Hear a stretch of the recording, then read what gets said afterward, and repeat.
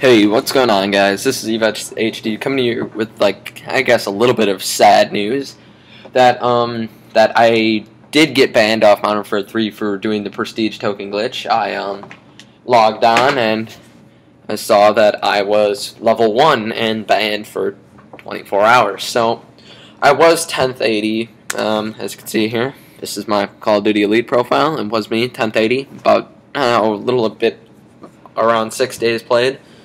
And now, level 1. So as you can see, when I heard that they might possibly be banning people, I just took a screenshot of my Call of Duty Elite page. That was Tuesday, and I got banned Friday. So, yep, that's just letting people know that you do, in fact, get banned for the Prestige glitch. So, don't do it anymore. And that's all I gotta say.